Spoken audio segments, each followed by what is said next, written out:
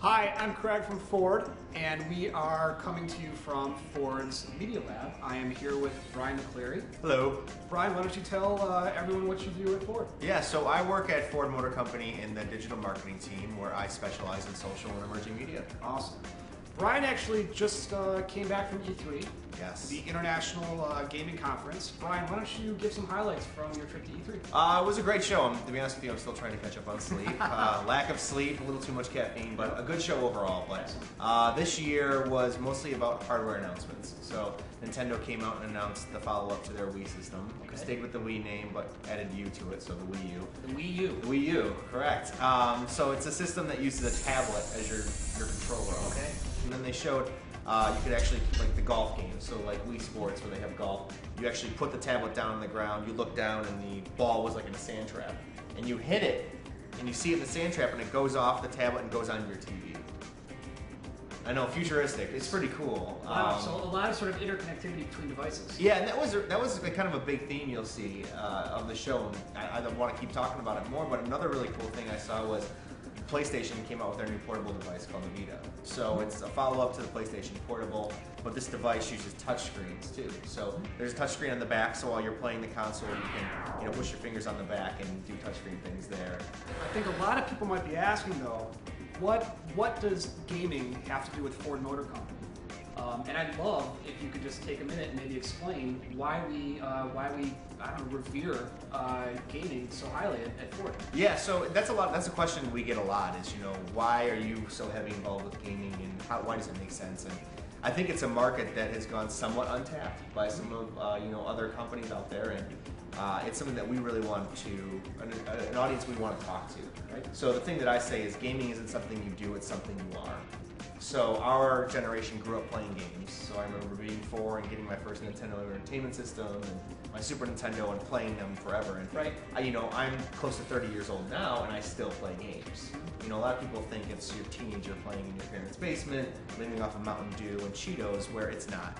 Another big thing too is that consumers are consuming their media in a bunch of different places. Right. So in gaming consoles and games overall are just another place where we can talk to them and serve up a relevant message. Mm-hmm. So it's not like we're coming in and just hitting them over the head with a Mustang. Hey, here's Mustang, but we're weaving our vehicles into the game. We're giving something back to the consumer at the same time. So a lot in terms of experiential. Yeah, it has the overall strategy, I'd say, of what we do at Ford is we have to give something back. So whether it's it's in-game reward items, so like T-shirts for your avatar, stuff for your virtual environment, gaming points, behind-the-scenes looks of things, or even sponsoring downloadable content. That's something we have to do. Okay. And then speaking of, this is a great segue. Brian, you have some announcements Yes. that you're going to give to our Ford Story fans out there. Yeah, so starting last week, actually, the Focus is available now for download inside The Sims 3. So you can go to The Sims 3 and you can download the Focus Sedan as well as the Focus Neon Nights package. Then you also get some other reward items. So you get this really cool futuristic looking CD player, and you also get a few other things for your Sims home. Okay. So that launched last week, Tuesday, and then later on this year we're going to show off the sedan in the game and something really cool that I can't even talk about that we're doing, so teasing you a little bit. Stay tuned. Yes. So, and then the other really big thing is starting on Thursday, June 17th, the Ford showroom will be available inside of PlayStation Home. Oh, wow. So PlayStation Home is a virtual environment that lives on PlayStation's network, and it allows users to go in and experience a whole virtual environment on their console. Very cool. So it's an area that we, have worked with Sony with almost for the past year. A lot of collaboration with them and working with our agency team Detroit to come up with this really cool environment where users can go in and check out our vehicles in an environment they normally wouldn't expect. So you can walk into this showroom, talk to a Ford representative that's in there, like a non-playable character, we'll call him a dealer, and then you can go in and actually experience the Fiesta and the Ford Edge.